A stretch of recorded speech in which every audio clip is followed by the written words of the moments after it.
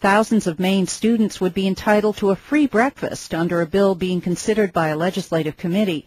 Using money each year from the Fund for a Healthy Maine, the state would pick up the cost of a nutritious breakfast for low-income students.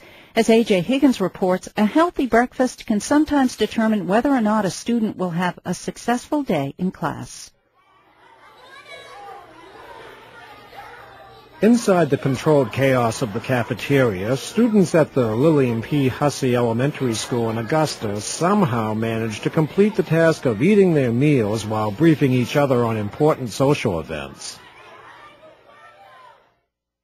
But it's the chatter that State Senator Libby Mitchell doesn't hear that preoccupies her these days. She says there are thousands of children from low-income Maine families who are missing breakfast at school each day because they don't have the required 40 cents to pay for the meal. Many parents simply cannot afford in this economy even the cost of a reduced breakfast because they're struggling, as we all know, with gas prices, with home heating oil, and frankly many of them are working several jobs. They care about their kids, but they don't always have the right nutritious food.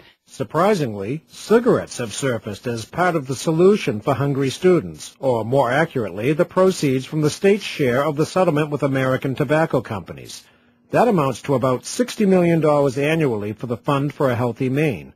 By using money from this account to make breakfast free, Mitchell's proposal will have no impact on the state's general fund that draws on Maine's increasingly dwindling tax revenue sources. That's important to Republicans like Representative Patrick Flood, who is also the bill's co-sponsor. I want to make clear that the Fund for Healthy Maine and the state's general fund are separate funds. The Fund for Healthy Maine is not part of the state's general fund. With Maine facing a $95 million shortfall in its current two-year budget cycle that could grow larger in the months ahead, Flood says turning to the Fund for a Healthy Maine is an obvious remedy to a growing problem. It is what we call a special revenue fund and is dedicated solely to health initiatives such as smoking cessation, child care and development, and substance abuse type programs.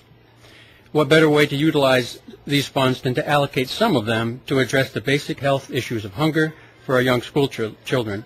And realistically, it is probably the only way that we can fund enhancements to the breakfast program at this time. Mitchell says her bill also addresses problems teachers face when children come to school hungry. She says teachers have reported cases of children who complain of headaches, muscle fatigue, anxiety, and nervousness because they've skipped breakfast. They also have problems focusing in class, although the Vassalboro legislator acknowledges that parents should know better than to send their kids to school on an empty stomach. This is about the children. It is not about their parents. We want children learning.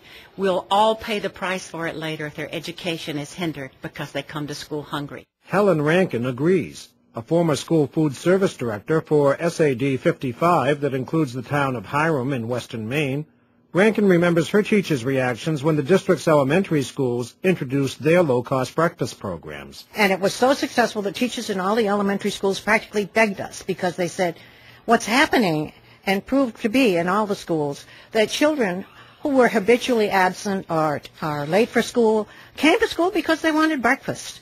They didn't fall asleep, lay their head down on the desk and go to sleep because they were so tired and weak. It's sad to say, but some children go a whole weekend with hardly anything to eat. They can't wait to get to school to have breakfast. Later this month, lawmakers on the Education Committee are expected to continue their work on the bill that has bipartisan support and is backed by Governor John Baldacci. For MPBN News, I'm A.J. Higgins.